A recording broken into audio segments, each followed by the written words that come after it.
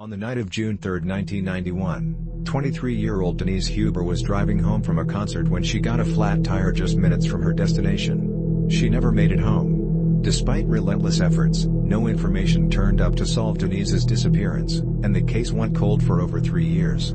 That is, until a woman 350 miles away needed to buy some paint. On July 13, 1994, Elaine Court went to the Arizona home of painter John Famalaro. When she arrived, she immediately got goosebumps, and the huge moving truck on his property made her uneasy. She contacted a detective, who discovered the truck had been stolen. When police arrived, they noticed an extension cord leading from Famalaro's house to the truck, powering a padlocked freezer. In it, they were horrified to discover the naked body of a woman, who was later identified to be Denise Huber. She had been assaulted and bludgeoned with a nail remover over 31 times. Famalaro was found guilty of first-degree murder, and sentenced to death.